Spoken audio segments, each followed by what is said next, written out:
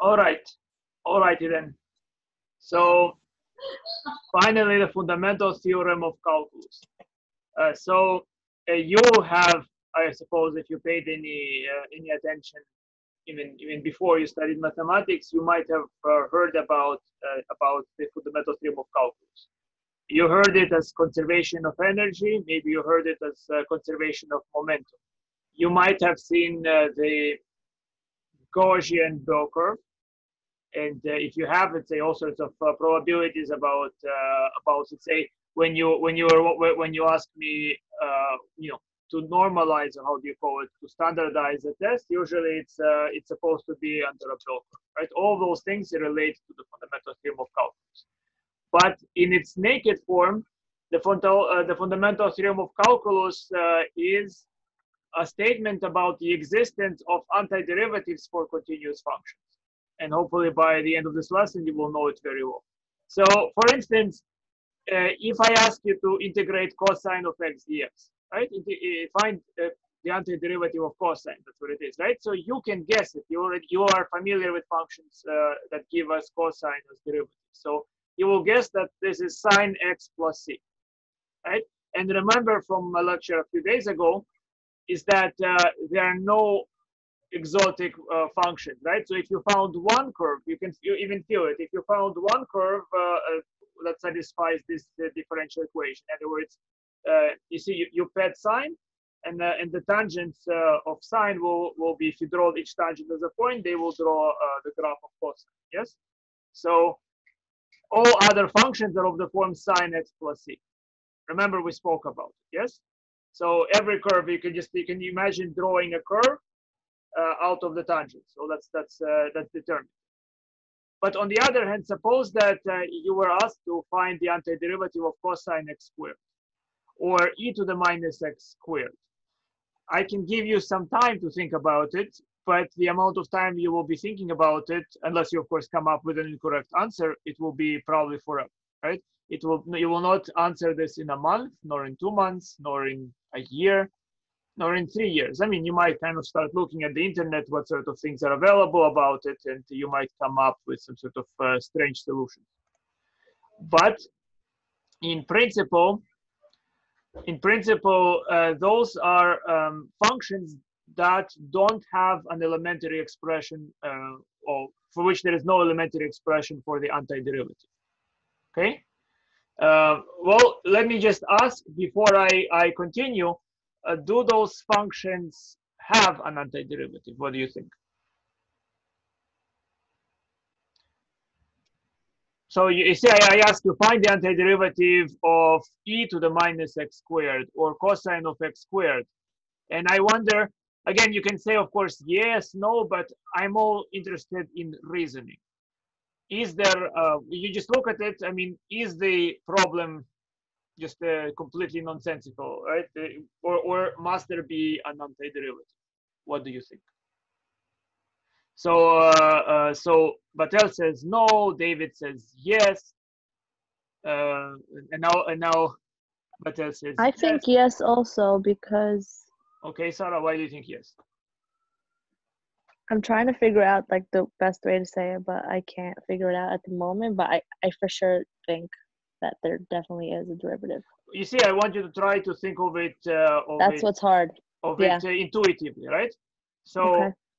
It doesn't necessarily come right away, but think about it, right? What is it that when you have a derivative of something? A derivative, it gives you slope of tangent lines. It basically tells you it's a point, draw, or like a very short line segment, draw a curve there. Then another line segment, draw a line between 2 points, draw a curve there. If you have a plot of slope, so to speak, then you know how to orient the lines, right? And the lines that you orient, they trace a shape, they trace a graph. Do you agree? You follow what I'm trying to say, right? So when a function has basically when you say here is a graph of derivative, so each point tells you locally near that x. So for example, at x equal to pi over 2, cosine of pi over 2 is 0. So it means that pi over 2, I draw a horizontal line segment. Yes. So this is like a blueprint, like if you would draw paintings or drawings. it's like a blueprint of how to draw the graph. If you get slopes, then slopes correspond to line segments. Line segments correspond to an outline of the curve. Do you see that, guys? Right? So it's like if you ever tried sketching, let's say, a portrait, a face, right? What do? You get yourself, you mark line segments, let's say, right? Here is a line segment, there is a line segment. If the line segments are very small, then that will trace the shape of the picture, right? So the fact that I'm giving you a function here for slopes, where each slope is, that gives you a sense that you can trace it. Of course, the functions can be extremely complicated, and then you might wonder how is it possible to trace anything like that at all. That's very important. Okay, so you need a sort of rigorous discussion of it. But intuitively, the answer should have been yes, because slopes tell you how to orient the small line segments, and if you orient the small line segments, that forms a picture, and that picture will be the outline of the curve. Okay. So even though I do not know how to write a formula for this for the outline of curves, it does not mean that that such an outline doesn't exist. So, for example, here is an outline of my face, right? It's very hard to describe it using the functions we have here, but it doesn't mean that there is no outline, no geometric statements. So you would guess that the answer is yes. It's possible to define a function whose derivative will be that. In other words, it's possible to use the slopes to trace the outline of the actual curve. Make sense? And then how do we prove that for all continuous functions it's actually possible? So I mean, this is a continuous function. This is a continuous function. It's even differentiable, even better. But in particular, it's continuous. So I will present it one way, and then I'll try to connect everything together. So we are going to define a new type of function, new type of expression, and we will say that given a continuous curve y equals to f of x, we will call capital F of x.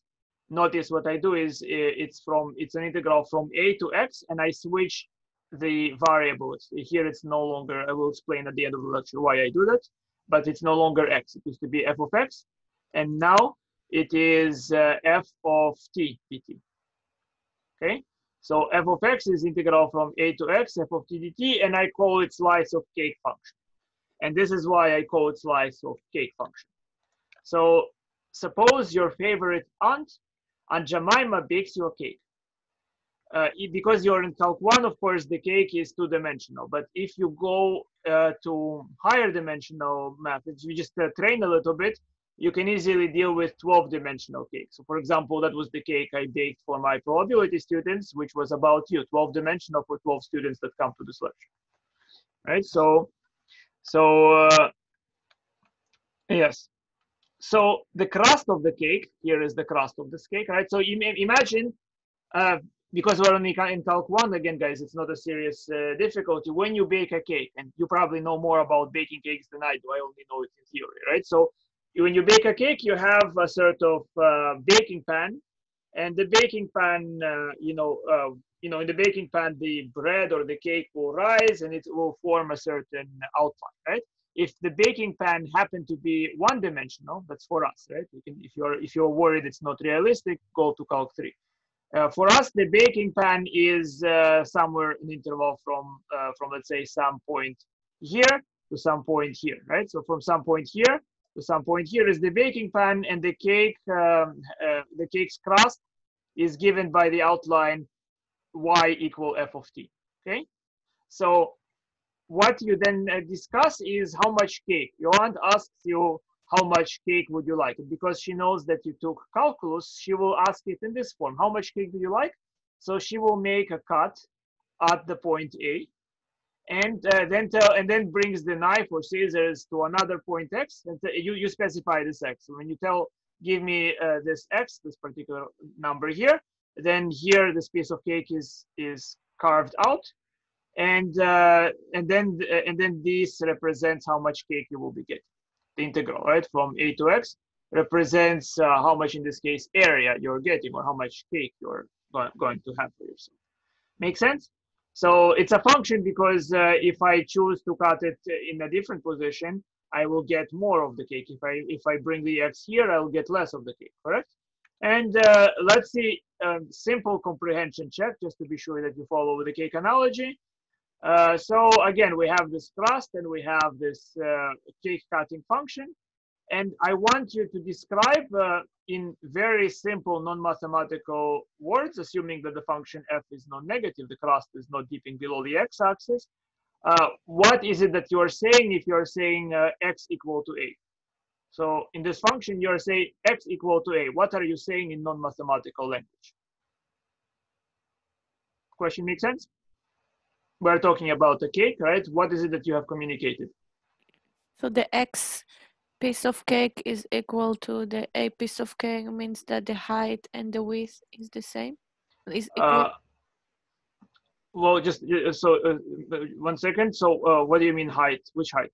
So x is so the your aunt is she's making a cut at the point A, right? That's one point at which slice is made, and to carve out the cake there must be another point. So A was picked, and now and after the slice she moves the knife or the scissors, whatever you like. She moves it to the position where you specify, to the x you specify, and cuts. And now now the piece of cake that you're getting is from A to X. This piece of cake, which is and how much cake you're getting, it depends on the crust. It's the integral from A to X f of t dt. And Melissa, you said it. You say it's very good, right? So when you say x equal to a, you're saying this to your aunt, right? You're saying, you Aunt Jemima, or forgive me, but I'm not hungry and I want no cake. If you understand what this means, right? That's what you are saying. If you have aunts like this, you know, when you say don't give me cake, they do not like that, right? It's precisely what they will hear. Okay, so now the question is, my darlings, what happens if I select a point B below A? If I want to cut it, I say, well, not here, but cut it over here. What are you telling your aunt? That I want a larger slice? Be careful, right? So you still look at it, right? Here is one cut. Right. And again, the function is defined like this. Be careful, right? This is what aunt understands that you want from her. Okay, this is fully what she would understand. So the question. So now I want x to be, let's say, in here. What are you telling your aunt? So you get the, yes, exactly. X here was in front of A. So notice what Melissa described and what we agreed is that if you say x equal to A, you are saying that I'm not going to eat your cake, or as I wrote it over here, right? Forgive me, but I don't want cake. You don't want cake, basically. Right. If you say x equal to A, what cake you get? It's the integral from A to it's A. It's basically the opposite of what it's the opposite of the original function. Well, opposite is a vague word, right? So fine. Right, opposite of the original function. What is opposite? I'm not sure I understand. Right. So, but basically, first of all, one second, Joe. One moment, and then so if I plug in A, do you all understand that I get 0? Right, 0. Okay, that's what Melissa said, and that's what we agreed. Okay, wonderful. Now, what happens if I select B? If I say cut the cake below A, so to speak. What are you telling your aunt? Come on, I am especially waiting to hear that from girls. You should understand this.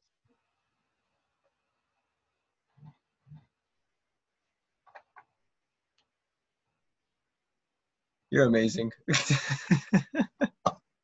No cake? No. But B is here, right? This is too funny. No, can you explain? Can you go? I understand the analogy, but what's the question now? The question is, you are talking to your aunt, right? You know your aunt better than me, I hope, right? This is your aunt. Your aunt is this integral function. You tell your aunt B, right? You say B, and B is below A. I'm asking you, what is she going to do? What's your aunt going to do to you now? Give you the side of the cake. I don't know, the first piece. Here is your function, guys. I'm testing your perception of this function. Get negative cake, Melissa. Exactly. So what is your aunt going to do? She's going to take fingers, put it in your mouth, and make you throw up this amount of cake. I understand. Okay? It's gonna be negative cake. I understand. You understand? I do. Good. Wonderful. So no cake? What Not no Wait, cake. I mean, can you're you worried about explain? you're worried about, you're saying, auntie, I worry about my finger. Please remove some cake from me. So you know, and Because then the integral begins at A. because So the integral because B begins is to less than A? exactly, because B is Exactly. less That's than A. it. If you remember, Okay, remember in the so previous Maybe. integration, guys, in the previous Right. integration that we studied, we understand it as a limit of a Riemann sum. That means negative area. If So basically, if the crust, of course, is positive, right? I'm assuming. right. Okay, this is the function. Of course, crust can be dipping below the x-axis, and then the meaning is that you have some anti-cake, so to speak. A cake, which is so magical, you eat it and you lose weight because of it, right? It's taking away calories, right? So basically, we were thinking too much into it. In what dimension, Professor? In which dimension?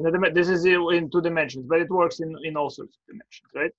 So make sense, guys? Yeah. Cool, right? And now I want you to carry out. Good. Okay, so that's, I mean, for me, that's one thing I find enjoyable about certain things in mathematics, is that you have what you call silly stories, right? Also sometimes very offensive ones. So you can offend people. I told you, right? There's a problem I'm writing for my probability students, which is a Mhm. problem over which one person blocked me from their phone, and it's Oh, okay. completely mathematical. You see, it's actually. Describe the possess relationship between the You phone. see, so that's what I mean. You see, people in certain instances they don't perceive things mathematically, right? And they actually perceive it very personally. They don't even realize it's a mathematical question. Correct. Okay. Mhm. Okay, understand why confusing? I mean, you can have many analogies. This is the crust, right? This is the cake. That's my analogy, but naturally there are many analogies, right?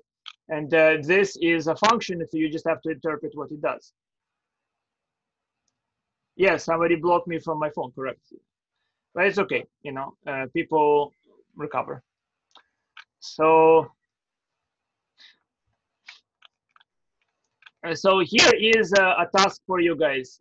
I want you to come up with a simple formula for, okay, so here we have f of x equal to x, and capital F of x equal to the integral from 0 to x of t dt, okay?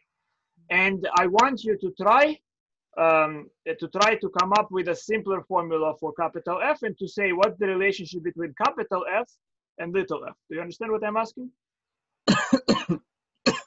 So you see, this formula is something you're not familiar with, right? It's an integration from 0 to x t dt. I want you to find a simpler expression for it, not involving integration, okay? And do that possibly for A first, and then we'll see how to do it for B.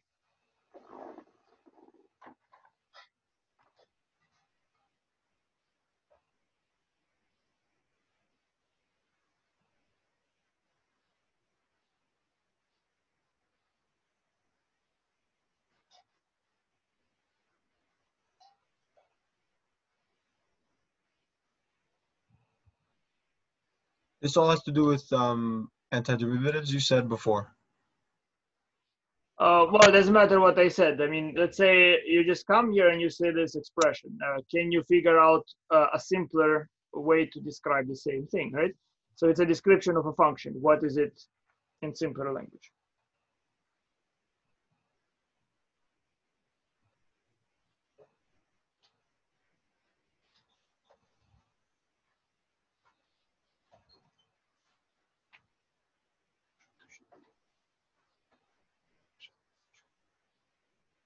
Можешь выключить? Okay.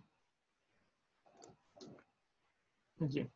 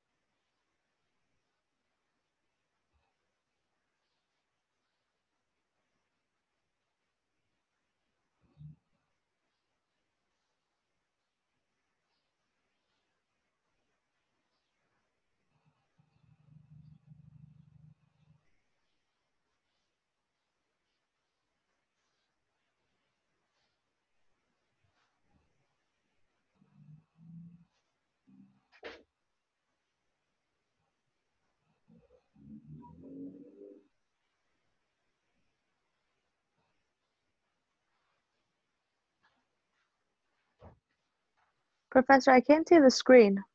Ah, you Is it cannot see. black? Is my screen black? I see your Yeah. screen. I don't know why.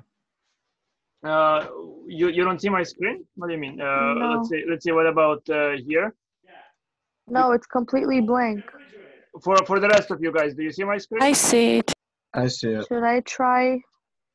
Okay, I'm gonna try something. Give me. You a might second. try to log out and log in. Maybe that Okay. helps. Okay, give me a sec.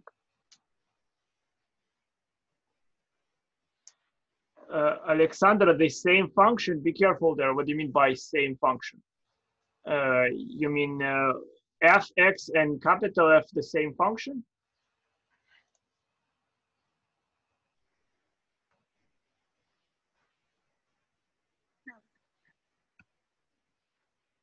Yes, Melissa, you are Okay, correct.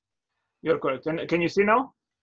Yes, I If can see that's the now. case, then f of x, lowercase f of x, no, uppercase f of x is no. I don't know. I don't know.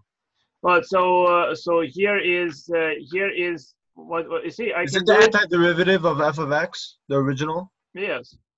So you can see that. Simple. Let's say we do it. Bro, what?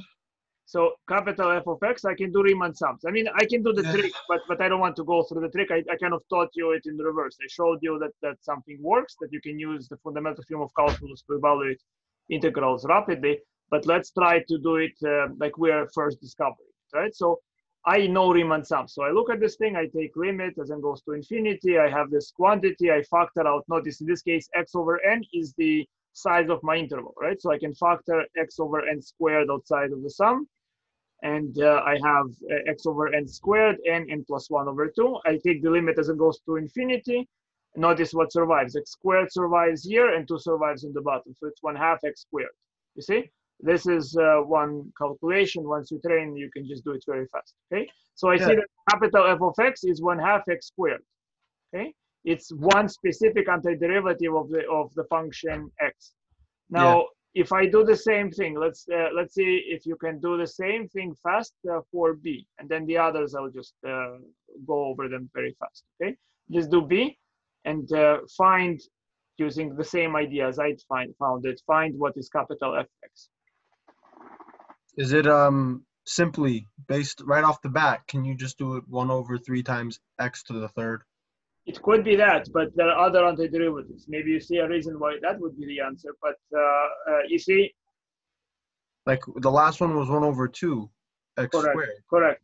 But you see, what if I change the number and I put 1 here instead of 0? Oh, can you move the red mouse? Okay, fine. Yeah. Right, here is a 0, right? Yeah, Maybe you are correct, but it could be that you're correct by accident. What happens if I put 1 here instead of Fine, 0? let me do the math over again Okay. using the same thing that you just showed. So, Professor, when it's 0, we just do our shortcuts. Like Well, we I used to mean, do? here is the thing, right? You can try integrating by a shortcut and see what the answer is, but I mean- that's what you call it. That's already. I'm trying to do it at least at this moment here without cheating. Like, remember, we presented the shortcuts before in hope that you can already see them. But the shortcuts, they are actually a consequence of what I'm discussing today. So today I'm being a bit thorough. I'm just using ideas that I truly understand. I don't understand why the shortcut works, so I'm not using it. I do understand why Riemann sums work, and therefore I can use them. Wait, so you don't want us to use Riemann sums? No, I do. Okay. You understand, guys, what's the difference, right? The shortcut, I could have brainwashed you. I could have taught you the wrong shortcut, correct? Yeah. Which is, in fact, I always toy with the idea. When I get tired, they think I'll just teach everybody everything completely wrong, and they will memorize it, and they will believe me.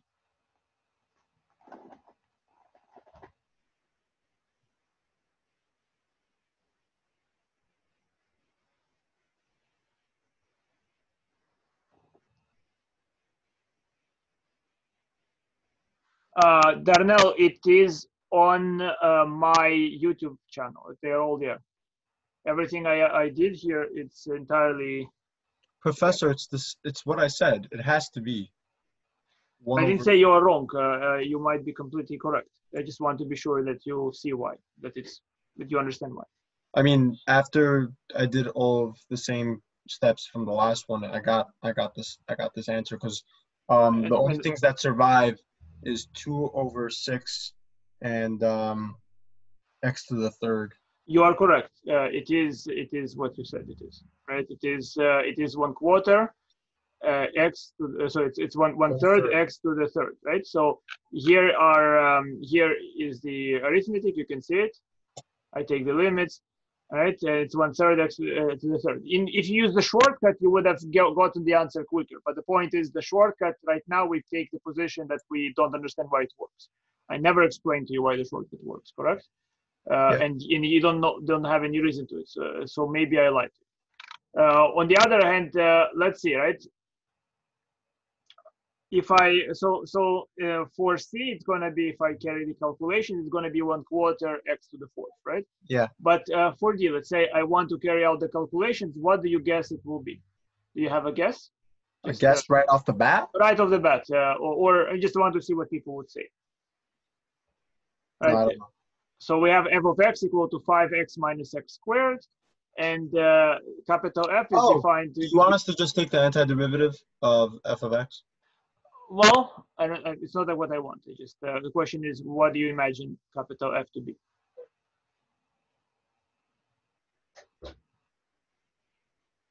So you see, in all previous cases, right, in A, B, and C, what we noticed is that capital F ended up being a specific antiderivative, right? So in this case, it was a specific antiderivative, not just any antiderivative, but the antiderivative 1/3 x cubed. Here it was in C, it would be the antiderivative 1/4 of x to the fourth, right? And just what do you think? It's a strange question, perhaps, but I wonder if you would say the same thing, right? What would you say is capital F? Yeah, but the integral now is going from 1 to x. Yes. Okay. So what would that be? What do you think?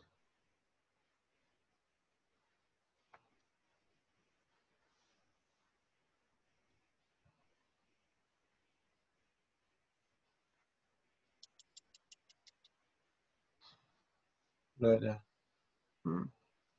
That's fine. I'm not.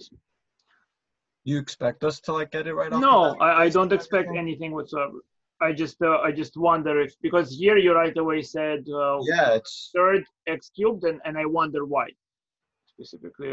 What made you say that it's 1/3 x cubed? That's why I'm asking. No, yeah, sure. If you carried out the Riemann sum, obviously, right? Yeah. Right. So okay, let's move on, guys. Let's move on. Is that hard to figure out? No, I don't think it's easy. But here I carry out the calculation, Okay. right? And I see that that's what I get. I get this expression. And if I take the derivative, I see it's 5x minus x squared. It's, again, some sort of antiderivative. It might not be the most simple antiderivative. There is a plus constant, right? It's some antiderivative of the original expression, but plus some constant. And that constant does not necessarily have to be 0. It might be 7, it might be pi, right? But plus some constant. Good?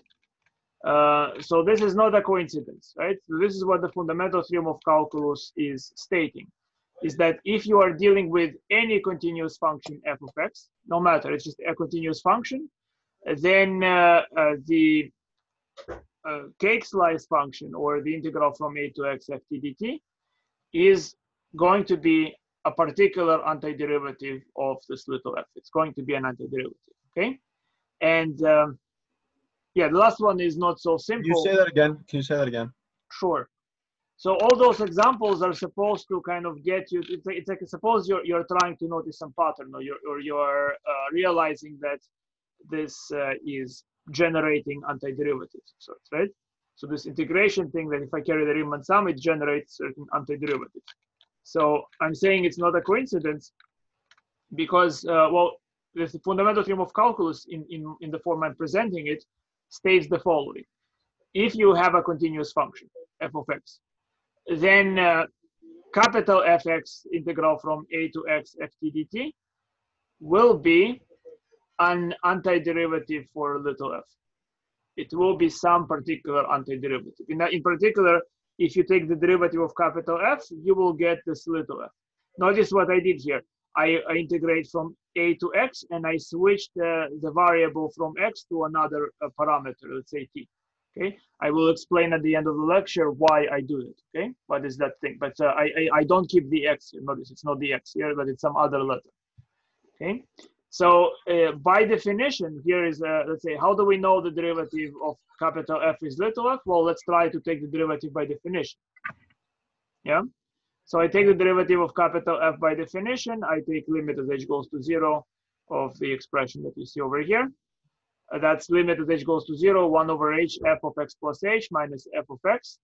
And what is that? That's limit as h goes to 0 of 1 over h, integral from a to x plus h of f t dt, minus the integral from a to x of f t dt. Do you agree? And I use some properties of the integral. Do you see here where I integrate from a to x, and then here I integrate from a to x, and then also to afterwards to x plus h. So by breaking up those integrals, I see that this is just limit 1 over h integral from x plus h. Do you see that? Because here I have x is a point in between them, right? So I have integral from a to x, and then from x to x plus h. Right, and I remove everything in between. I remove from a to x, so I'm left with integral from x to x plus h f t dt times 1 over h. And we learned in the last class that this is just the average, right? So what is this talking about? This is the average of the function f over the interval from x to x plus h. Do you see that? Mm-hmm. As a limit, this is an average. I will explain yet again why do you consider those functions, but for a moment, let's see that this is just the average of f based on what we learned before. And the function now is continuous. So if h is very small, then all the values between x and x plus h are essentially the same. They're essentially f of x. So if h is very small, then this average is essentially f of x. Because any f of t, where t is between x and x plus h, where h is very small, is essentially the same as f of x. That's a property of continuity, that values near the target x are very similar to the target. Good? So that's a very short proof. Here is your fundamental theorem of calculus proof, is that the derivative of capital F is little f. You see how I did it? I just used the definition of derivative and some properties of integration. You with me? I'm with you. So everything clear for so far? I will give more intuition about why you would consider this. Wonderful, okay? So here is why truly you consider it. The idea is very clever. So in other words, if you had to figure it out by yourself without any sort of hints, without any sort of similar analogies or some sort of ideas that influence you, it's a very difficult problem, okay? But here is why roughly it's working, right? You can see by a picture. Look at it. If I have a continuous function, and I choose 2 points, x and x plus h, because it's a continuous function, this slice is essentially a rectangle. The slice is nearly a rectangle. The integral from x to x plus h of this curve is the area of the slice, and the area of that slice here, it's enlarged. Go ahead. So, when it comes to, you see the x plus h, so x is the beginning of the slice, yes? X is 1 point on the slice, x plus h is another point on the slice. Mm-hmm. Okay. Continue then. Yeah. Okay, so if h is very small, so this slice is nearly rectangular. Again, why? Because the function is continuous. If it were not continuous, I think I forgot to include some simple examples. If it's not continuous, there is no reason to expect that if at x there will be an outlier. If f of x is here, for example, the limit will actually give you this region, right? If f of x is here, the limit will give you roughly this values. So in the area of this whole rectangle, it's essentially a rectangle. Why is it essentially a rectangle? Because by continuity, right, the heights are all the same. Yes, exactly. The heights are essentially of the same size. Right. Those ideas do require more precision than what I'm saying. Because, for example, if you zoom in at a slanted line, no matter how much you zoom in, you will see that it's slanted. It would not look like this, right? It would still look like a slanted line. So you have to be very precise about what do you mean it looks like a rectangle. But in a very specific ways that all the lines, so this height, the heights in between, are going to be very close to the same elevation, to this elevation. So the area will end up being, you prove it by showing that the error that you are making by choosing any one of those lines as the height of the rectangle becomes, very small, becomes unimportant in the limit. As h goes to 0, the error you're making is so small that it doesn't matter. Right? Isn't the area 1 over h as x goes to x plus h of ft dt? No, that's the average value. So the area is width multiplied by the height. So f of x times h. F of x times h is roughly this integral. H being the width. H being the width, right? So if I multiply that by 1 over h, if I take this expression and multiply by 1 over h, essentially I should get f of x. So it's really just if I take the area of a rectangle and divide by the width of the rectangle, essentially I'll get the height of the rectangle. And that's the idea. Look at it. X to x plus h, and then just make a function out of it. Make a function that generates, when you take limit as h goes to 0, generates this type of integral. And that function is very simple. If you take an integral from here, integrate from here to here, subtract integral from here to here, and you get the area of the slice. You get that thin slice here, okay? So the idea essentially is really geometric, I think, right? It's just height times width divided by width gives you the height. Okay, make sense? So 1 over h is just classifying for the average of the area. Sorry? 1 over h is 1 over h as x goes to x plus h of ft dt is the average, you're saying? So this expression here is this expression over here is the average elevation in between x and x plus h. So this means the average based on what we defined for it. But even that is not important. You can think geometrically, if the function is continuous, then all altitudes are essentially the same, right? And so this integral, if it's to represent area, is essentially the same as that of an area where all the elevations are the same, and that means an area of a rectangle. So essentially, this integral is f of x times h. Not exactly, right? But the smaller the h, the more likely it will be. But notice, if the function is not continuous, maybe f of x is here, and that's not a representation, right? It's not going to be what this limit equals, right?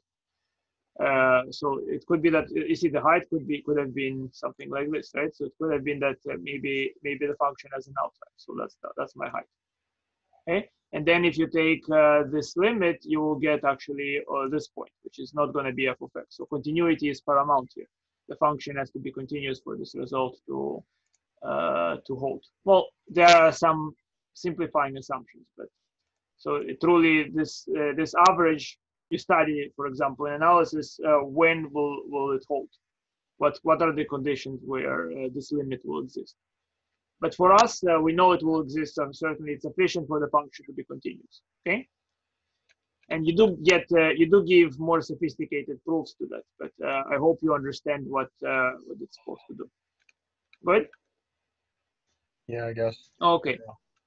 So here is how the fundamental theorem of calculus is supposed to generate a shortcut. I will first show that by an example. Okay.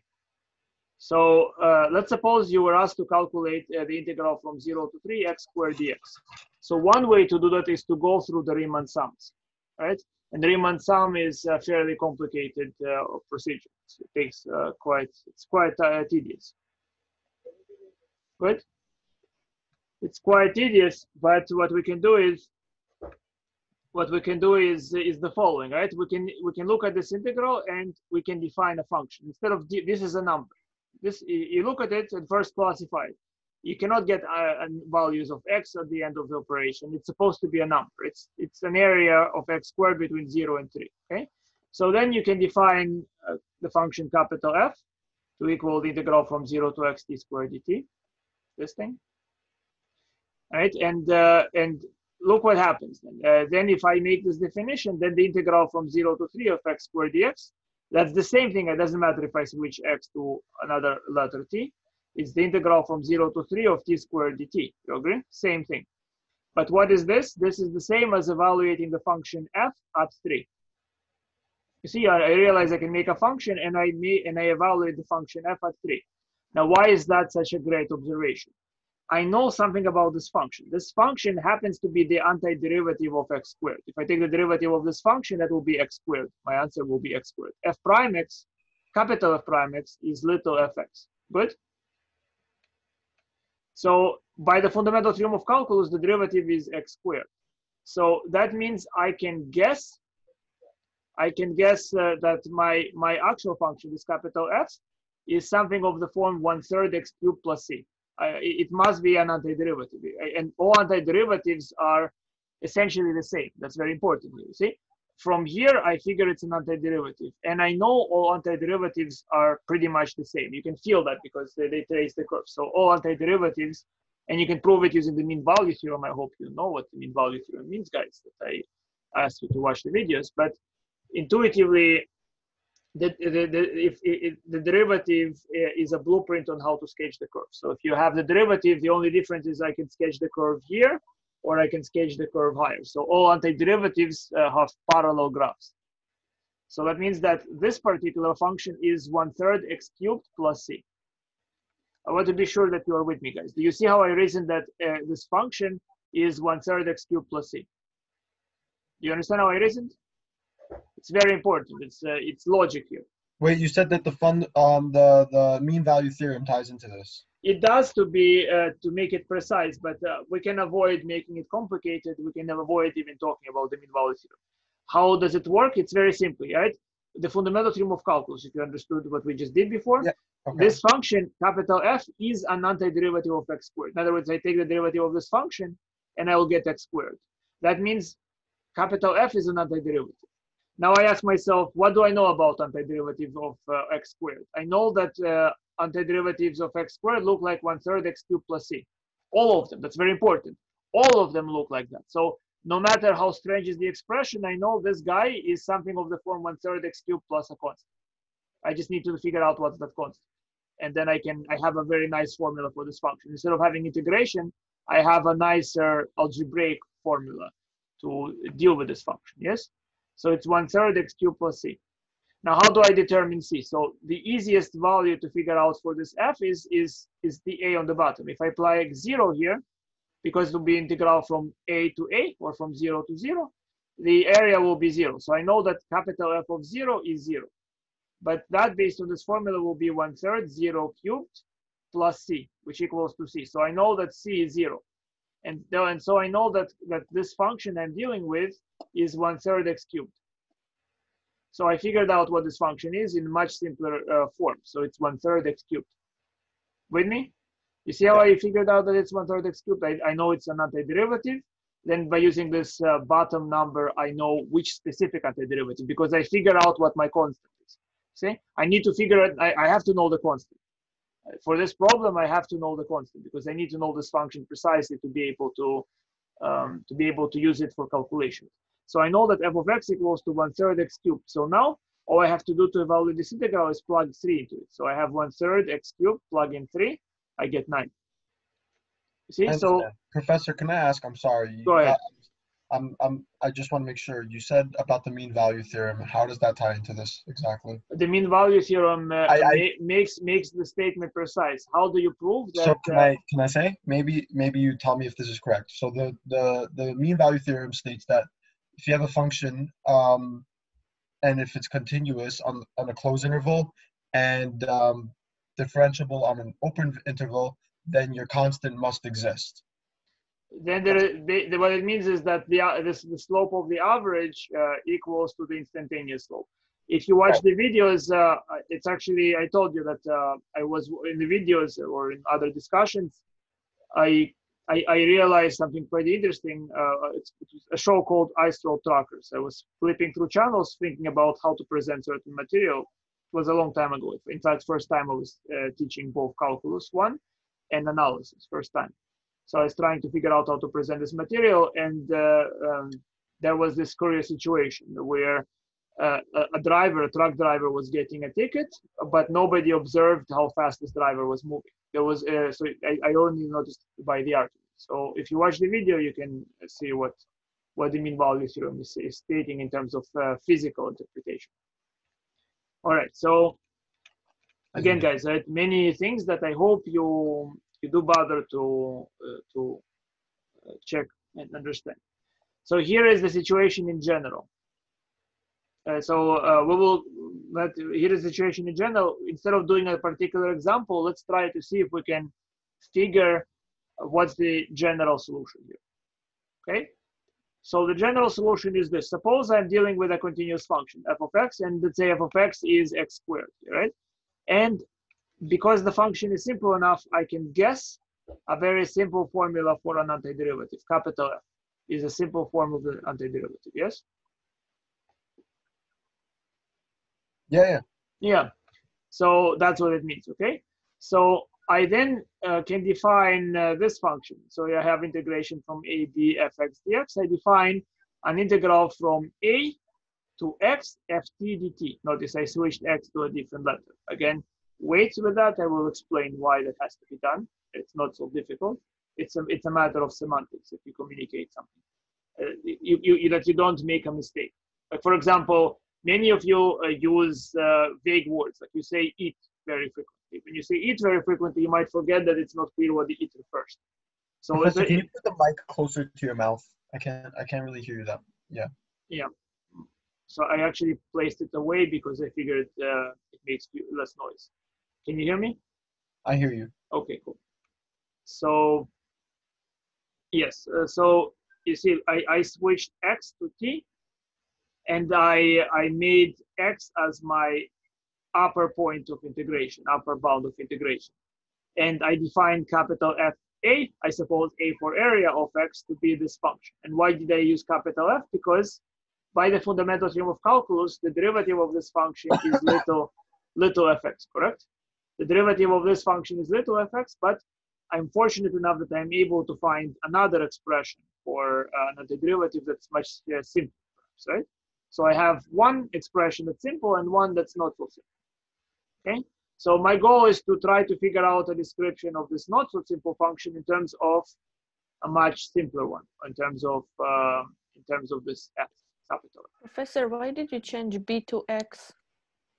Well, because I want to define, and this is a number. I want to actually, instead of dealing with this number, I'm dealing with a function. Okay. Okay. Look at it. If x equals to b, that will be the same thing, right? You agree that if x equals to b, it's the same thing. So this expression is capable of representing the original problem and more. So sometimes, and it happens frequently, it's like, you see, if you're a fly, you see a clear window and you go like this, and you cannot go out because you're bouncing against a clear window. So what you do here, you seem to be making the problem more complicated than it used to be, right? Instead of having a b here, you suddenly have x, so you consider this integral for all possible numbers you can plug in, which seems to be hard. But this is like going into a side, flying away from transparency and searching a roundabout way, which is actually the way you proceed through many problems. And it's very difficult, right? You mostly bounce against what you see directly, and the path to solve something is usually some sort of circumlocution. You have to kind of move around. You understand? So again, right? So I switch from my original problem to say, okay, well, what happens if I, instead of this b, I plug in all sorts of numbers?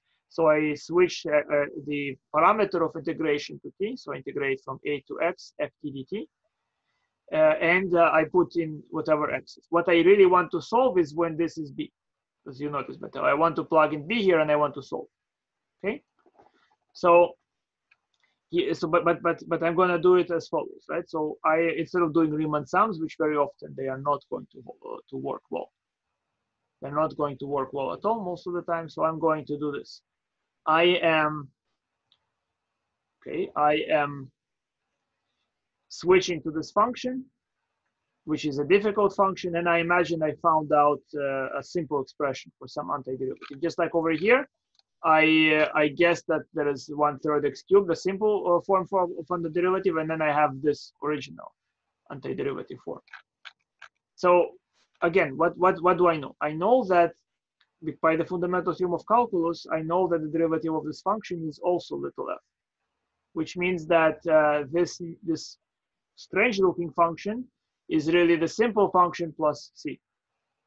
So make sure you're with me, guys. You understand? The integral function is really a simple function plus c. Are you with me or not? I think. Yes. Okay. Let me quickly write an example. So suppose here I have an integral, right? And here the integral is from 0 to x, right?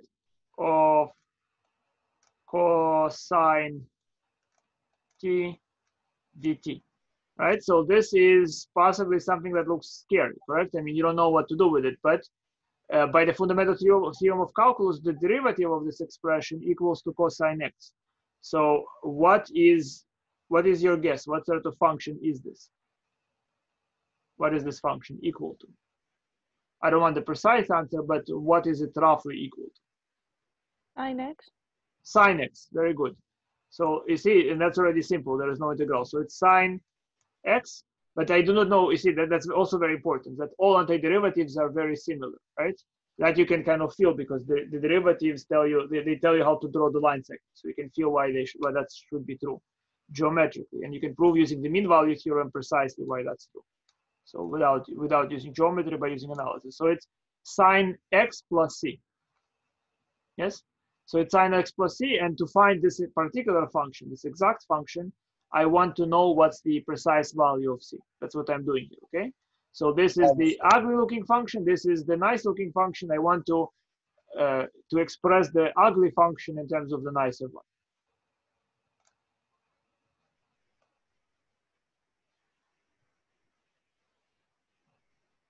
Okay. Okay, so how do I do that? So I know in this particular instance that the ugly function is the nice function plus c. I just need to find c.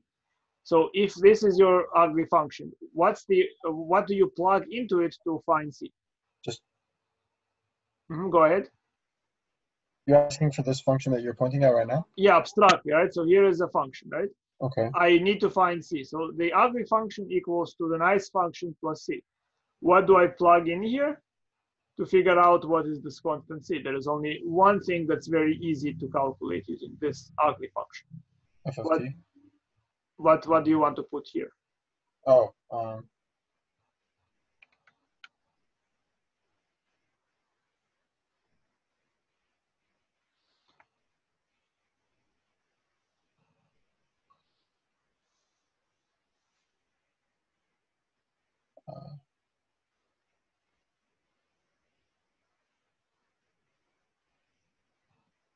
Oh, Melissa, when you say same values, so what do you mean specifically? If this is my function, this is the ugly function, what is an easy value to plug in? So most values you put in here, they are very complicated.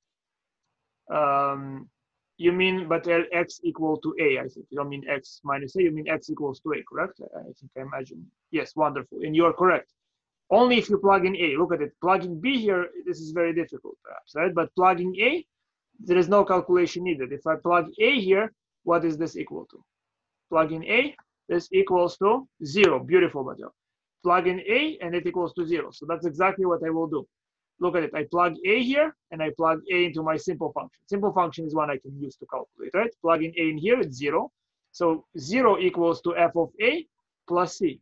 So here is what we get. So that means that c equals to minus f of a, which means my ugly function equals to the nice function evaluated at x, at the top value, minus the nice function evaluated at the bottom value. Okay? And now look how that helps me calculate integration. So I'm explaining to you why that shortcut works. Suppose now I want to find this integral. I want to find this integral, yes? So what do? I guess if I'm lucky, I'm guessing some simple form of an antiderivative, right? So why do I do that? Because look at it. This integration is what? It's really the same thing as the ugly function at b. because that's what they're plugging, right? They just convert this expression to this expression and plug in b. So this is just the ugly function evaluated at b. But the ugly function evaluated at any x is f of x minus f of a. It's nice function at x minus nice function at a. So if I put in b instead of x, it's capital F of b minus capital F of a, which is this integral from a to b. Let's be sure that we understand how that works. I haven't placed this exercise yet. Suppose I have 0 to pi over 2 of cosine.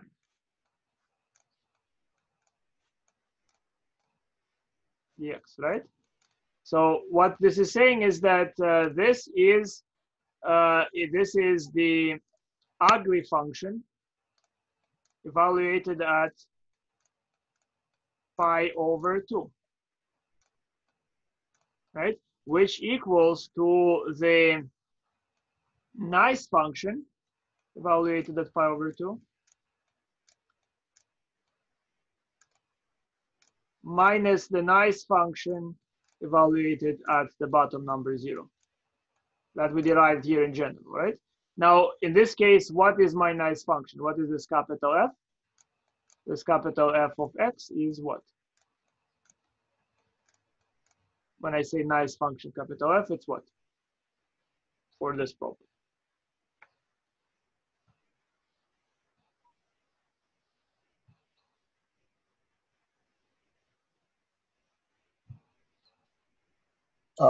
Exactly, Melissa, it's sine x.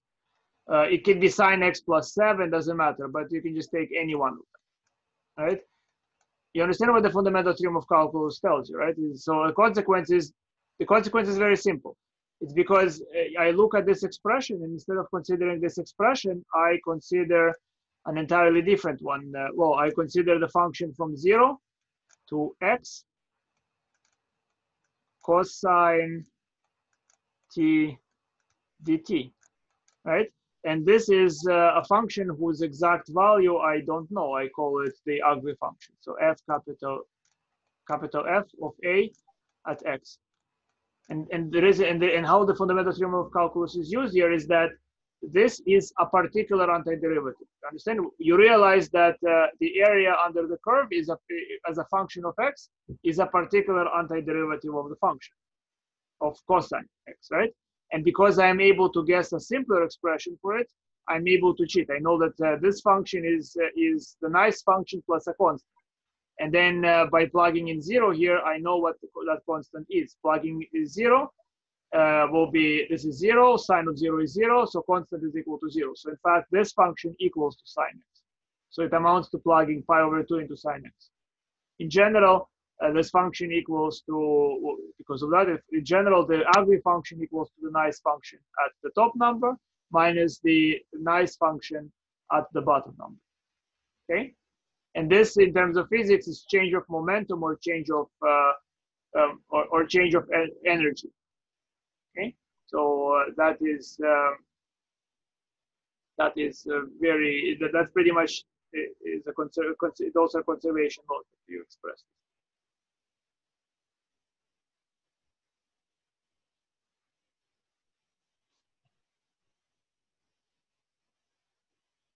You with me, guys? Yeah. Let's hope so, right? So it's far less convoluted than it might appear. You understand what it's just a realization that to integrate, I have to figure out an antiderivative. So here, and I'm interested what you would say, guys, right? Don't take too much. Let's begin with problem A. Just solve this, right? And solve those questions to the best of your ability. A, B, C, and D. And notice I am not saying anything beyond what I'm saying, right? Just what is this asking? What is question A asking? Anybody? Would you tell me?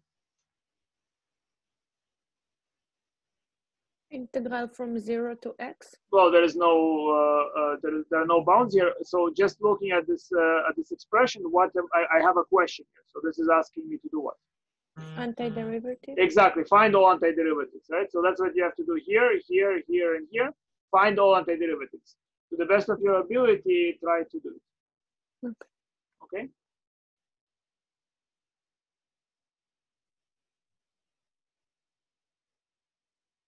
You want us to solve A? Yeah, solve A, and if you can, solve the others.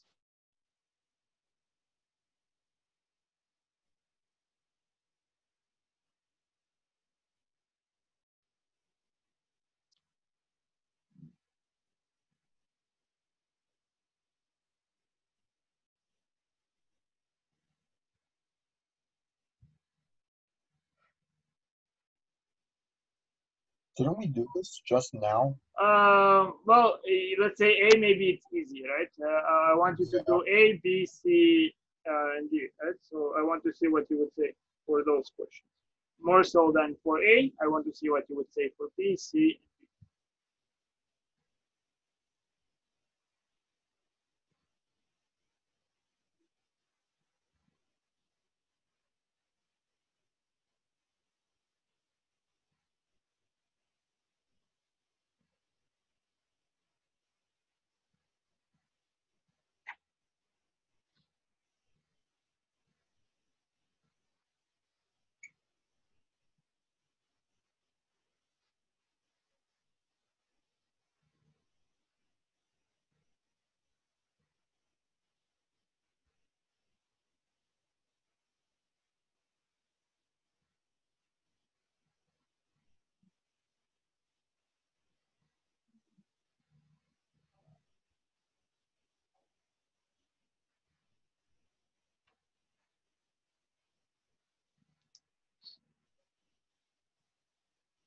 So for A, you're ready, guys? I'm sure you are because we did this just now.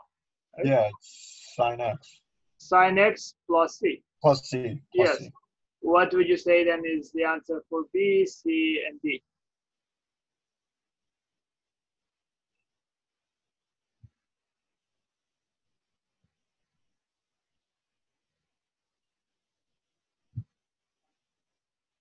I honestly have no idea. I'm sorry, No Professor. worries. I No let you worries. down. I let you down. Relax. Don't. No worries. Right? Just. I want to see what you would say. Also, I'm sick today, so I don't know if that might be maybe, affecting me, but whatever. I didn't say it's easy. I didn't say it's hard. Just here are 3 questions I threw at you. Well, look at it. You infected David. You just mentioned sick, and now David is sick. I don't get how you can do B though.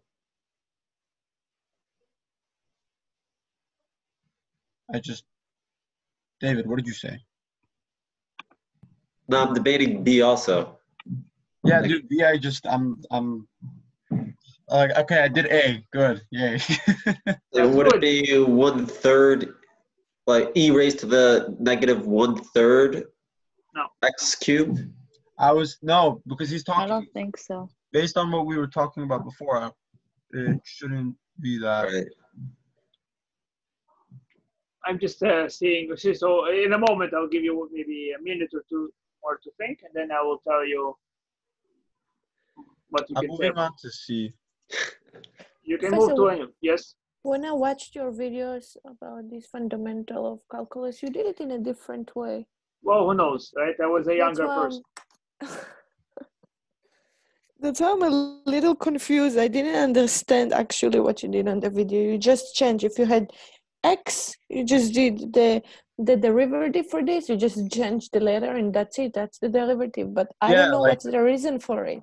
Right, Well, exactly. B would be e to the t squared. so yeah, you saw it in my video. No. Oh, good. That's fine. I told you, but I don't know if it's Plus C. now, because before I tried to do it and you said it's wrong. So I'm like, okay, No, maybe relax, I'm wrong. guys. You have to know one thing. First of all, try to train yourself to not react. Well, I say wrong or I say correct. What does it matter, right? No. You try to. It's very difficult, by the way, right? Very difficult to avoid influence or bad influence, right? So any person, especially people in authority or people you believe know more than you, they might influence you one way or another. It's very hard not to be influenced.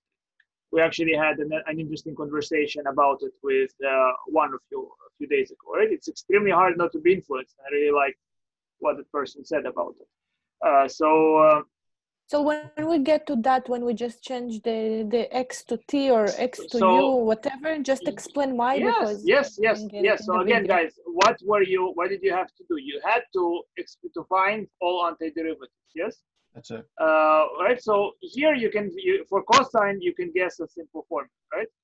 But for the other question, like this question, you will never guess a simple formula because, and that's, by the way, you need abstract algebra, very, very deep ideas, Galois theory, stuff like that, to prove that you cannot describe using the vocabulary of elementary functions what the antiderivative will be, right? In other words, you see, e to the minus x squared, you cannot, using finitely many expressions of the form of trigonometric functions, exponential functions, or polynomials, or rational functions. If you think about the type of functions you know what? Maybe algebraic functions, maybe exponential functions, and trigonometry. That's all you know. Those are just like you have 3 letters or 3 words, right? So you cannot describe this antiderivative using those words. Even though the derivative looks simple, the derivative is described using exponential and polynomials, you cannot describe the antiderivative using those words. You take my word for it. It's not a simple result at all. It's extremely difficult. So it's very, very deep result in mathematics to know when something can or cannot be expressed, in meta language, so to speak, right? So is Alexandra here? I mean, or she left me? I think she left me. It's too bad. Well, so so you see, I had a student, right? It was an actual exam where I gave problems like this, and the student did not bother learning the antiderivative stuff, or did not want to do them on the exam. And for all the answers, he wrote like this. Even, let's say, for cosine, he wrote just integral from 0 to x cosine t dt plus c, and the person received 100 points. Well, of That's course, why I because wanted why the to person ask you. received because So- I was first of all very impressed that here you see that's what I mean. He's not really just trying to follow what somebody tells him, right? He might have not learned a procedure or another, or maybe didn't want to carry it out to the exam, but he understood something that I wanted to explain, that this is a description of an antiderivative. You just describe it in terms of area under the curve. So this is like area under the curve plus c, right? Because you realized an antiderivative of cosine is this cake function for cosine plus a constant, right? The fundamental theorem of calculus tells you that this is the cake function gives you an antiderivative. You understand? I mean, you might say that this expression isn't particularly nice. I mean, it doesn't help you calculate it. But he's That's true, technically not wrong. but it's technically, legally speaking, right? And if you study to be a lawyer, right? Here you go. Legally speaking, it is above reproach. You understand? It's beyond reproach. Wait, Professor, if you put that answer cosine. Depends how I ask the question. Depends how I ask the question. Exactly. So, So for how example, do we know? well, it's very simple. I mean, how do you know? Very. You can argue with me, if you say that, if you say that, but I answer the parameters of the question. You read the question and you answer it. So, for example, I say, find the integral of from 0 to 5 of x squared dx, right? By definition, or by Riemann sum, if you find it using another procedure, then I can disqualify you because you didn't carry out my instructions. But if I just say find the integral from 0 to 5 of x squared dx, I cannot disqualify you for using shortcuts, correct? Because you found it, you carried out what I said. And in fact, if you're clever enough and you can say, some people have joke, let's say find x, and somebody writes here it is, right? You know the shortcut. So if you first came up with such a joke, I would have given you 100 points because I think wonderful. You think outside of the box. You think. That's what I try to train you to Professor, do. Yeah. can I tell you D right now and tell me if I'm wrong? 1 second before you do. I just want to you understand, guys. So just to explain how I would avoid or try to prevent you from answering it this way. Afterwards, after he did it, I rewarded my problem so people don't give me such answers. So even though, and I would have not rewarded, but I explained what the student is doing. Because if you did it on your own, I would be very happy. It's just I would say express the antiderivative in terms not involving integration, for example, or use only simple functions to express the antiderivative. In that case, writing this will not qualify. Okay, but you see, the questions I gave here, except for A, all the other questions, let me give you a hint, you will not be able to find, no matter how much you try, a simple expression. It doesn't exist. Right? And it's a huge, deep matter to prove that a simple expression doesn't exist. You understand? It's like you're saying there is the vocabulary of simple functions is too limited to be used finitely many times and express the antiderivative here. So you wanted to do B or D, or what did you want to do, Joel? Which question did you want to do? D. Okay, go ahead, do D. So D is just going to be as 0 goes to, is it going to be 0 goes to X or U? Well, you tell me. X? Well, what is the fundamental theorem of calculus saying? So okay, so explain. Okay, Sorry. so I'll go through all of them, right? So then B, what is B? B cannot be expressed simply, but I can write it as the integral from 0 to x e to the minus t squared dt. I have to switch the letters, and hopefully by the end of this lecture, you will understand why I switch the letters. For now, just believe me that I have to, okay? I switch the letters from x to anything else, and then put the x here. Now, the derivative of this function, what would result is, when you take the derivative, is that the t is replaced by x. When you take the derivative, it will be e to the minus x squared, okay? And because the original, I wrote x here, it's kind of, your head automatically wants to write x, but this function is expressed in terms of v. So I want to put v here, and I put t here, for example, or a letter other than that. So for the u, I put u because my derivative has to be in terms of u, and then I put the parameter instead of I u got the here. rest. Yeah, everything else is simple. So now, guys, we're up to the next batch of questions where you practice taking the derivative of those expressions that I have here. You wanted to say something, Batel? Yeah, I wanted to ask, why don't we take derivative of inverse tan? Because by the fundamental theorem of calculus, when you have integral of from some number to x of whatever expression, what happens when you take the derivative, the integral disappears and the x is replaced here, right? So it's really what the fundamental theorem of calculus tells us, right? Is that the integral of function of the form a to x f of t dt, its derivative will be just the function evaluated at the top variable. Okay. So here it is, right? The derivative. When we cannot do derivative, so we just change, let's say it's v to x, that's it? Or we just change the letters, we don't really need to work. Yeah, but think about the content, right? Those are just notations. Here you are writing a word, but what's the meaning of it, right? So when you write something, this is a language, this is a word, but what's the meaning? Okay. So if you get to the meaning, then those things are not arbitrary, right?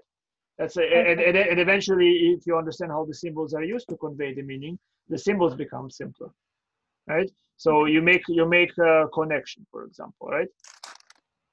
So yes. When you know enough vocabulary, you might know the concepts that motivate them, and you understand how they relate to other things. So it really helps again with for example, with German. Very often you see words that you can then understand what they are supposed to signify, where they are, what other connections they have.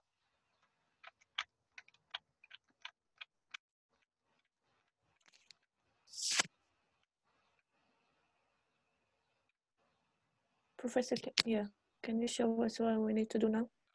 Yes, apologies. It's good that I restrain myself from going into explaining to you what I meant by the German thing, right? I mean, so many interesting examples, right? The similar thing, similar is for mathematics. It's that you understand how those symbols are used to convey the meaning, and then it's easier to read it. So I want you to find derivatives of A, B, C, D. You know, here is an expression. I want you to find the derivative with respect to x.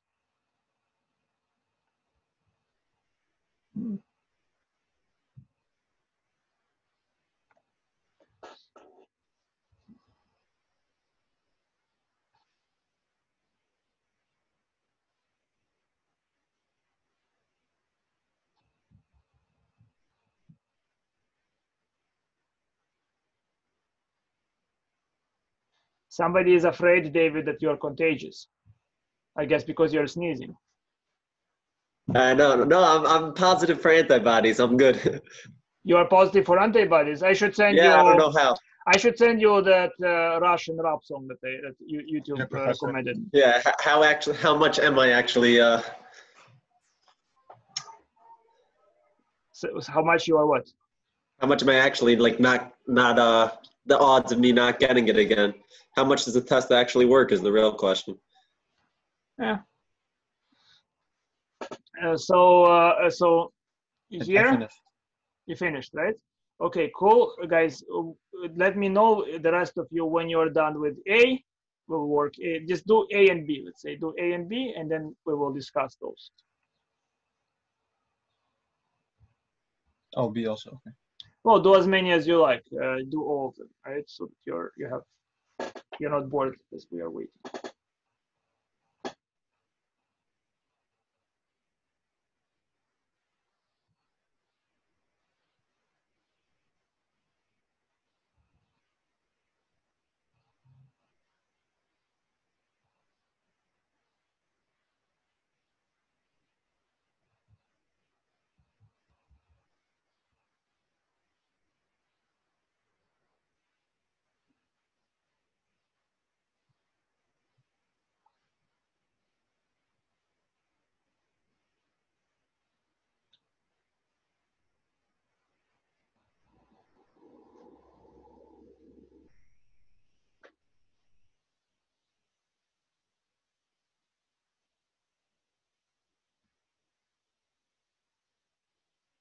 Professor, do you want it to always be going from never mind.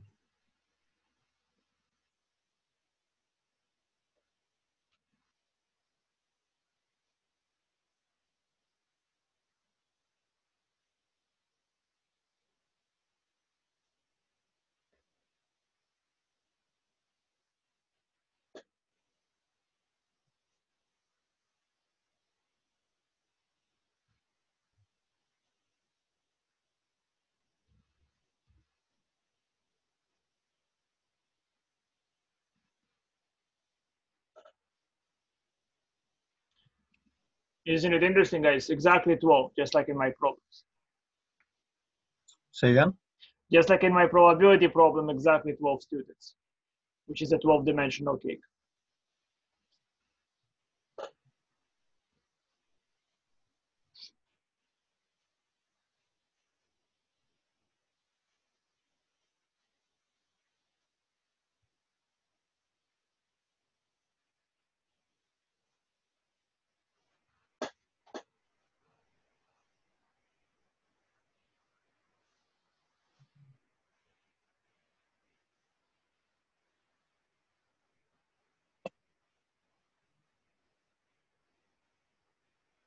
I think I did B right. Right? And Should I text you? the rest of you guys, how are you progressing?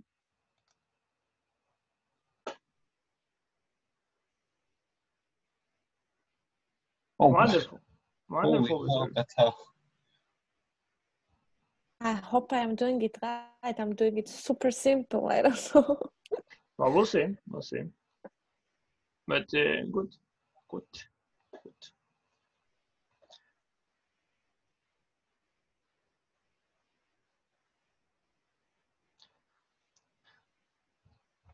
Just before I was watching a report about how people cheat in universities. Pretty interesting. So some ideas are pretty amazing.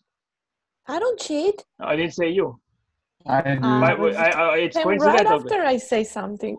No, I mean you take No, I don't cheat. you take too much. You connect more than it's connected. It's just completely by accident. It's a YouTube algorithm that matched me with an interesting title, right? It's how Germans buy papers from Ukrainian, from Ukraine, cheap dissertation papers or help, and it's really prominent.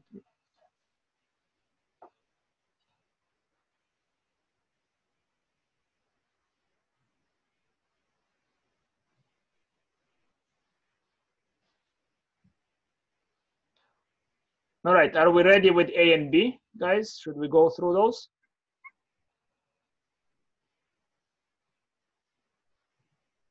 No?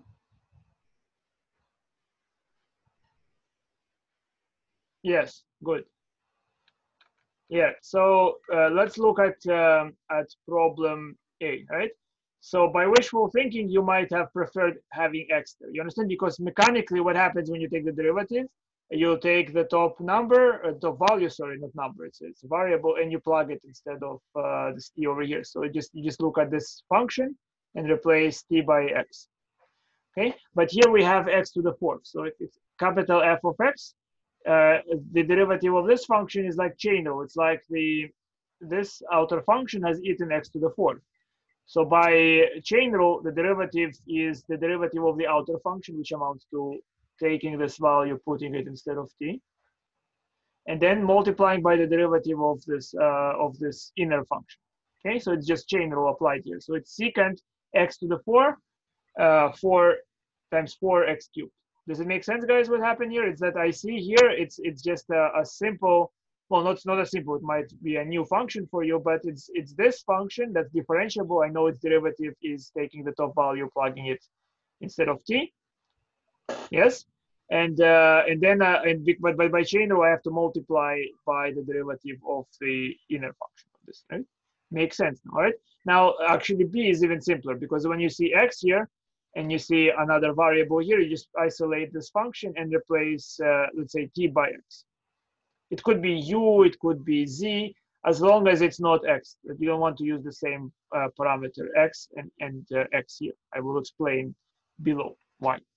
Okay, so then we deal with c. Let's go through c. Or do you want to quickly work it? Notice that in this case, x is on the bottom. Right, I need x on the top based on the fundamental theorem of calculus. What happens if x is on the bottom? What do you do?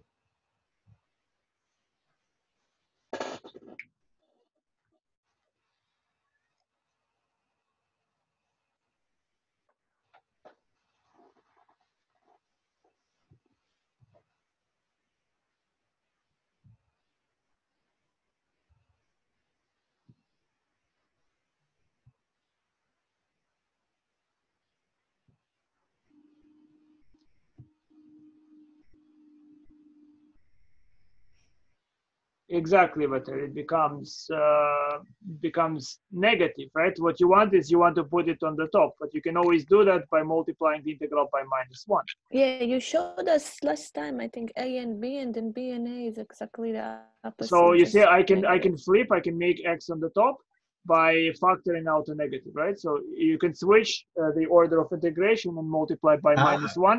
We explained in properties of integration why that holds. So we have this. And now when I take the derivative, the minus is here, and then I plug in x into the expression. D, I do the same way. I flip, so that sign is in the top, and then I have a negative. And then when I take the derivative, I plug in sign in here, and then multiply by the derivative of sign, which is cosine. Professor, if you looked at my paper, you'd think I'm crazy. I did not do it. It's way more simple than I thought it is. That's okay. See, so it's simple is a concept, right? If you get Not the concept, simple. It's just that I was overthinking it the whole time. Mhm. Like if I showed you my work right now, you'd be like, "What on earth?" So. No, I mean, not but you see, guys, there are several ways. So you begin understanding things sometimes. Well, you figure out what mechanically you do, right? That's one sort of understanding. A deeper understanding is that you realize why something is true, and an even deeper understanding is why it's elementary obvious where something is true. That you come up with very obvious reasons, so you see why it's true, not just that you know some theorem makes it true. Right, so there are all sorts of complicated phases. So in E, what do you do in E? So you have to take the derivative. You have it's from cosine to sine of some expression. What do you do?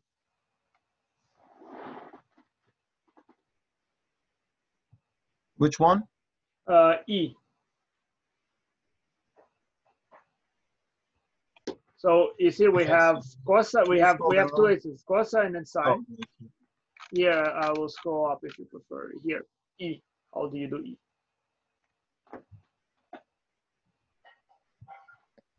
Professor, can we separate them? Yeah, that's what I was going to Exactly. ask. Can you, One, yeah, can you separate it? but you see, I hope you mean we can separate. You see, when you ask me, that's uncertainty, right? It's like you are telling me to decide whether that's true or not. What am I, right? You can decide on your own. Know. But I don't know. I mean, no, I mean, but you said separate, so I'm assuming it's a polite form of saying separate. Why not, yeah, right? put, let's say, x on the top and give the cosine, and then plus. Well, you don't want sine x, you want a on- number, right? You want any whatever. number, right? So C. that's a C, precisely. Constant. Remember that C does not have to be between cosine and sine. Remember, we proved that it can be any number. It can be my anywhere. God. It doesn't matter, right? So what we do, wonderful, but that's very good. So we integrate getting from cosine to C. It's good. It's integral from cosine to C, and then from C to sine. We break it apart because, again, we want to only see one function at a time. And then I will put here this part in front, and this I will flip so that the cosine is on the top, right? So I see now an expression which I know how to differentiate, and here is another expression which I know how to differentiate. So what happens when I take the derivative here?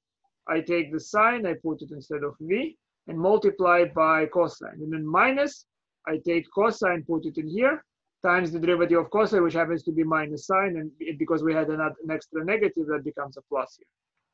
In general, here is the general pattern. If I have any function a of x, could be in constant, right, to p of x, the derivative will be plug the top number in f, multiply by its derivative, minus the bottom number in f times the derivative. So this is your derivative expression. Good? Yes, Professor, can you wait 1 second? I want to copy the. Sure. This is on the website already? Oh, yes, it is. All of it is available.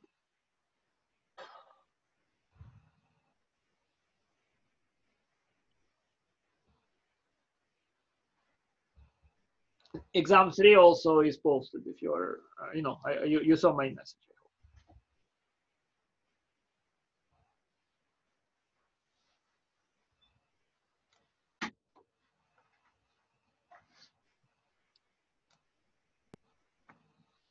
Okay, I'm done. And by the way, exam 3, I already started. I don't know, I did like 5 of them, but I don't know if they correct. Yeah. It's good. And there is also practice exam for, there is a practice exam, I think, for calculus, at least so it says in some emails. So there's practice material, you can look at it as well. Now, for f, we take the derivative of the integral from x to x cubed of e to the minus t squared dt, right, of this thing. Yes? And what's the derivative of that? Again, by this property, which again, how do you verify it? You just put a constant in between and you do this operation. It's very quick that you can figure out what's this derivative. So what you do is you plug in x cubed, multiply by the derivative of x cubed. So that's what happened here. Minus, you plug in x, multiply by the derivative of x, which just happens to 1. Okay. And then there is, I think, one final, I think, G. Question G, guys, can you figure out how to do that one? Look at it. Bro. It just looks scary, but it's not. Right? Yeah, I need to watch the videos again. I'm not saying you taught it perfectly fine. It's just like my head's not in today. I'm sorry. Why? What am I doing to you? It's a scarecrow problem. There's nothing here. It just looks scary, but. All right. We divide anything by well, figure out. Look at it, right? It's something that.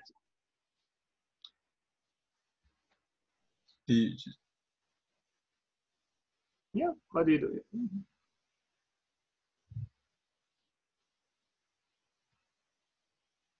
Oh, come on. What's the difference, guys? What happened here, right? You are in the wilderness and you observe Melissa, right? You like biology, so you observe new animals, right? And what have you observed here? What happened here?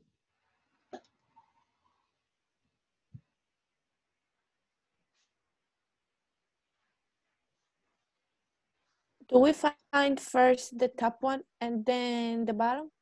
Doesn't make Well, you have to sense or find the not? derivative of this full expression. So when you say find the top and then the bottom, For I'm the not whole sure. thing, right? Is there no I'm not sure what symbol? you mean. I New don't know how animals. to explain. New Because the animals do need to be differentiated. That's how okay, you. Google the animal, but this I cannot Exactly. Google. True. Is there I no don't know simple where to solution? start. I would start from the small one, from small integral, find this answer, plug it on the top. I don't know, but if it makes sense, maybe it's stupid. No, I would say that what you would do is probably take the dude, I need to learn the G. mathematic way of talking, bro. Cosine. Like First for of the all, exam one, bro, if you like I could talk all day about what we learned in the first half of the semester, like in math Yeah. terms. But when it comes to this, I'm just like beat. Me too. well, you see, Yeah. it's funny that you understand each other, and I do not Uh-huh. understand you, right? But Oh. yes, that is pretty interesting, I find, right? So first of all, you are in the Welt and you are watching through binoculars. You are seeing this, and those are animals. What are you seeing? What happened here? Imagine you are seeing very alien animals, right? This is, by the way, not that alien. They can be worse. A homotopes. I can sell you a horror. I think I mentioned about homotopes, right? The homotopes. So Do you replace what sort of animal behavior are you witnessing here?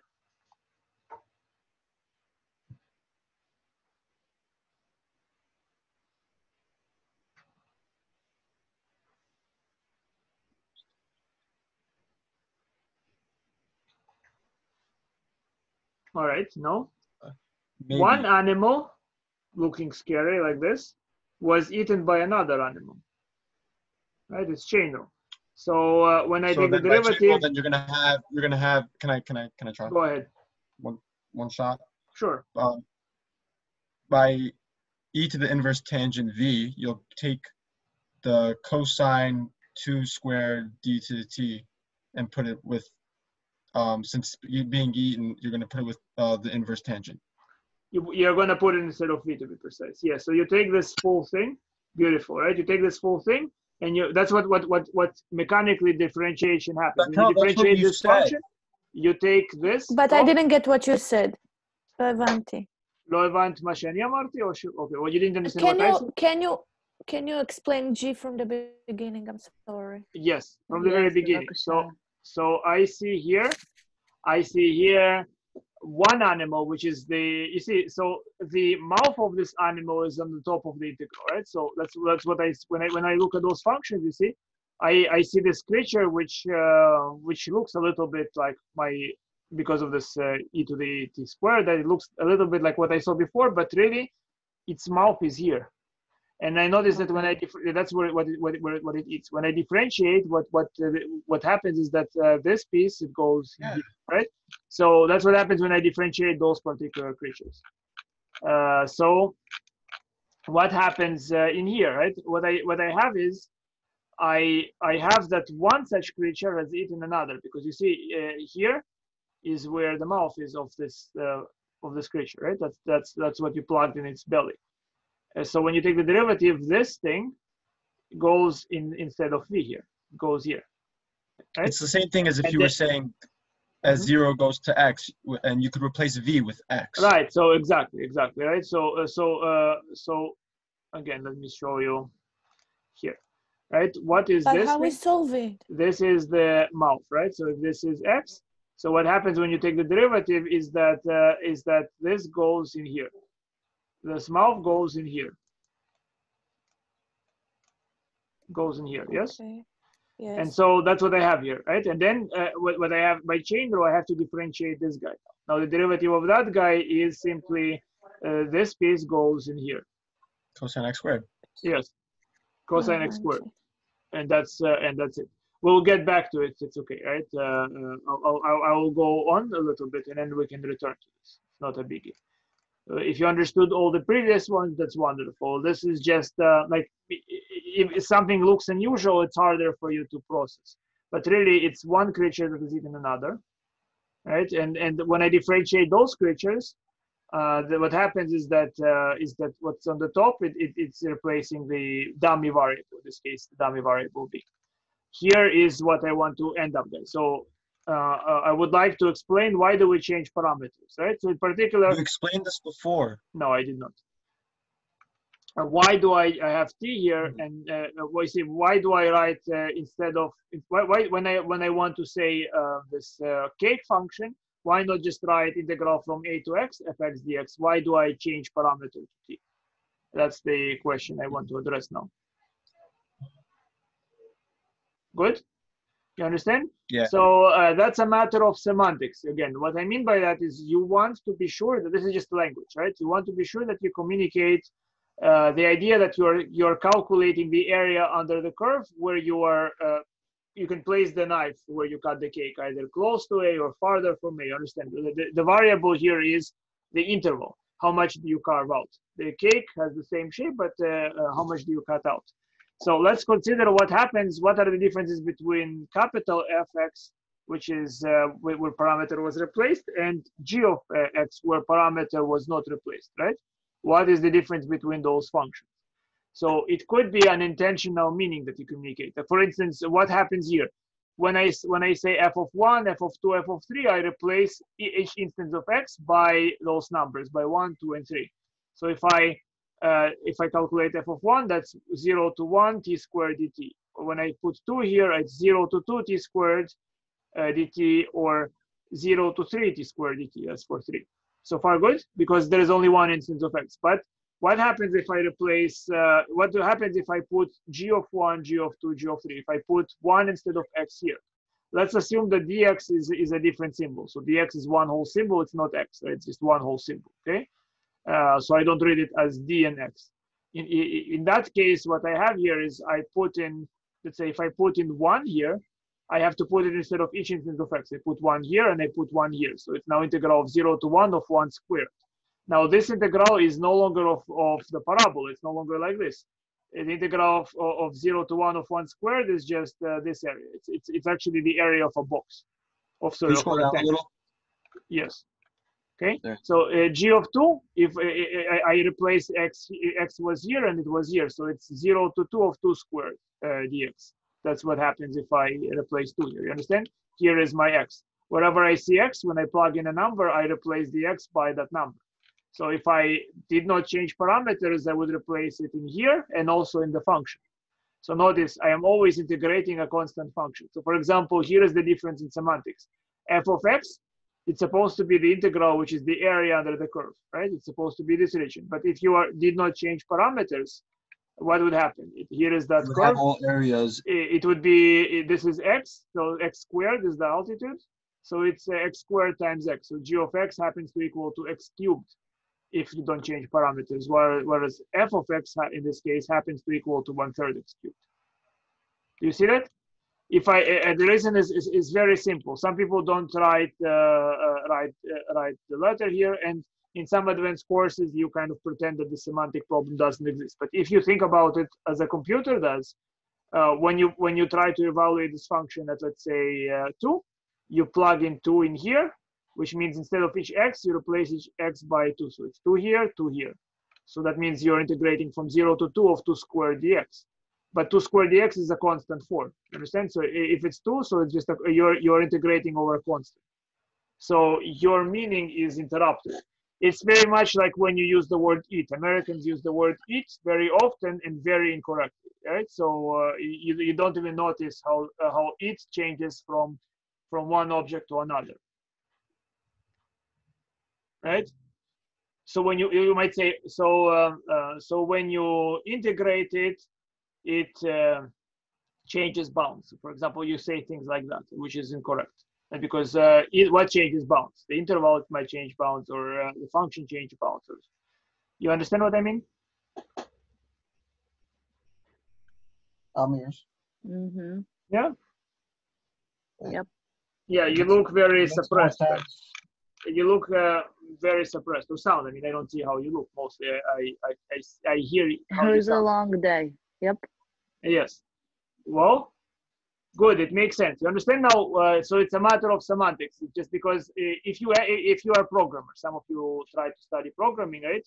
And it's very frustrating because computers are very literal, right? If you accidentally give two meanings to the same letter, you can, without being careful, it's very easy to logically you have the right thought, but it's very easy to miscommunicate your idea, right? The computer just literally follows instructions, doesn't try to understand what you're asking the computer to do. It just follows the list of instructions, and that's it. So here, if you did not replace parameters, the instructions will be to always draw a box and find the area of that box. But that's not what you mean. This is not a box. You see, this is g of x, and this is f of x. That's why you switch to a different parameter. You understand? Yes? Yes. Professor, now I have a question about the final. Yes. Let's say we get into a, I don't know, problem during trying to, I don't know, sign into the final or something happened during the It final. looks very old, the program, So by the way. what happened then? Who should I connect? Like, who should I talk? It's like, I don't understand it. Well, you don't worry, guys, right? You're imagining things that haven't happened, right? It happened to me on my chemistry test, actually. Yeah. Yes, yes. Well, again, all those things are idiotic. So relax. See, if it happens, you talk to me. I'm not very harsh, am I? Right? I am trying to be understanding. Right? If it really happens to you, maybe I'll do something to help you. Okay? Or at least you have a belief that I might. It happened to me, and they didn't do anything about it. But Oh, I'm but still that's waiting because on a response. they're in chemistry, right? Yeah. They're because they understand that you should not do too much for people. That's why they did it, right? Because you do more and more for people, what do? They just take more and more, right? So when you're an Maybe. asshole, nobody bothers you, right?